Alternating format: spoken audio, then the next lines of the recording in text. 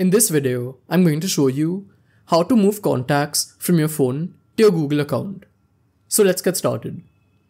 The first thing I'll do is open the contacts on my phone. So here, I've reached my contacts. And now what I have to do is export the contacts from here. So it'll get exported into a .vcf or .csv file. And then what we'll have to do is import that to our Google account. So based on the phone which you have, this page may look a bit different, but you'll have to look for an option that says export contacts.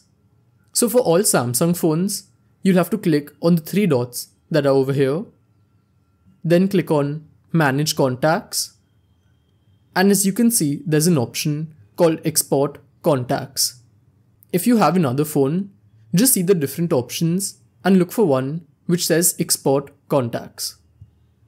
So now I'm exporting all of my contacts to, and I can select the destination. So I'll just select internal storage and click on export. And as you can see, a .vcf file has been created in our internal storage. So now what I have to do is go to my Google account and just import these over there.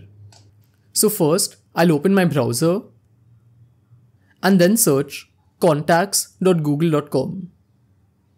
So this is the Google Contacts page. And now make sure you've signed in with the account where you want to import the contacts. So you can change the account by clicking on the top right and log into any other account that you want.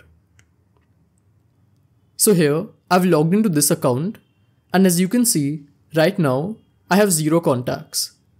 But now to import contacts, click on the 3 lines which are on the left and select import. Then click on select file. And in your recent files, you'll find the .vcf file that we created. So select it and click on select. Then click on import. And as you can see, it's getting imported. It may take a few seconds. And now it's done. As you can see, 521 contacts have been imported to this email ID. So this is basically how it works. And if you want to know some important Google settings, you can check out this video over here. That's it for today. Goodbye.